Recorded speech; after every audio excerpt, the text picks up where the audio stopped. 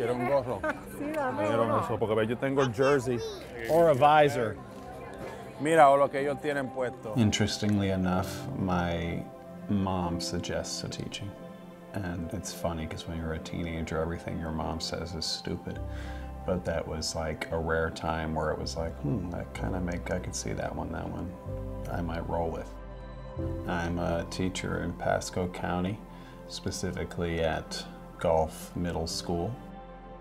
When I was ill, I went through a autologous stem cell transplant, and part of the recuperation for that, you're at home and your immunity is not where you could be around people yet.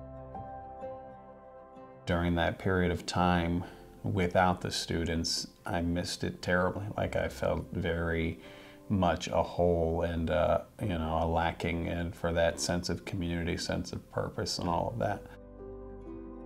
It's the little things that kids do. A lot of them ain't even necessarily academic. I mean, I remember some days, you know, I'd be real chemo sick, and at the end of the day, some kid would be helping clean up the room. And I would think to myself, wow, you know, that kid's only 12, 13, but, you know, he's presently showing care for someone else. I felt like for all purposes, I was in great shape. I was lifting weights a couple times a week. I was playing full court basketball. I was doing all kinds of things. But I kept having this stubborn, persistent cough. I expected to, you know, just have like pneumonia or something or some kind of scare.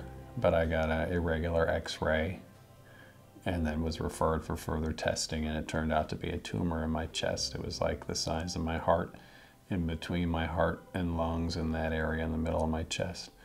And I had another one on my neck, and through the biopsies and all that, it was verified as cancer.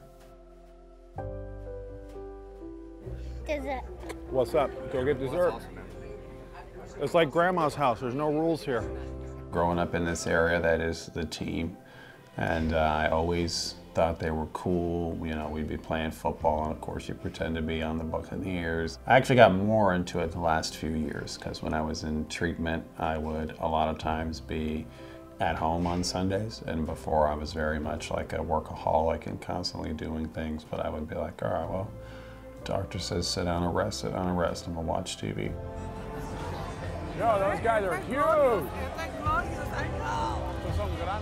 The game was just a crazy experience, one of the best experiences I've ever had, to be honest. A great time with my family. You know, my mom, that doesn't really know anything about football, was like blown away by the experience.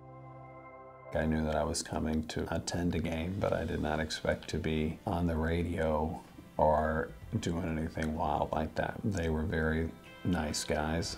It was wild to be there with somebody that, you know, has won a Super Bowl. Like, that took a bit to sit and think about, like, man, the guy standing next to me has legit been out there, you know, kicking during actual Super Bowls. Like, that's crazy. Truly thank you all for all the care here at BMT. It truly has made me feel special and, you know, very much appreciated. And I'm happy to be transitioning home and done with the transplant. One of the plus sides, I suppose, to the whole cancer experience is it gets rid of all the unnecessary in your life. So there were a lot of things that I thought were extremely important that when I had to sit down and be like, okay, if I died this year, how many of these things would be important? And the amount of things that immediately fell off that list was impressive. And, you know, I've tried to remember that since then.